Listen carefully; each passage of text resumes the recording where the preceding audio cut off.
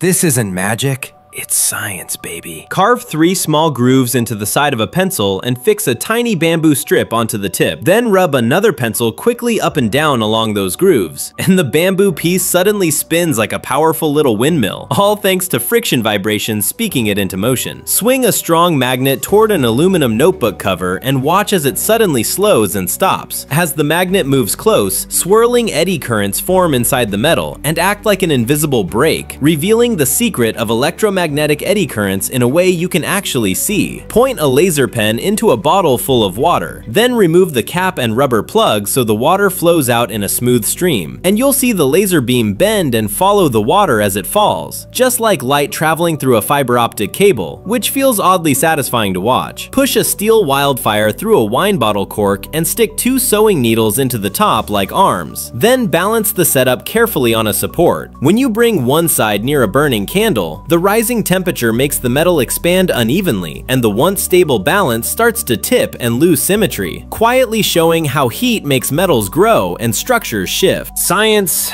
is the closest thing we have to real magic when you understand the rules behind it.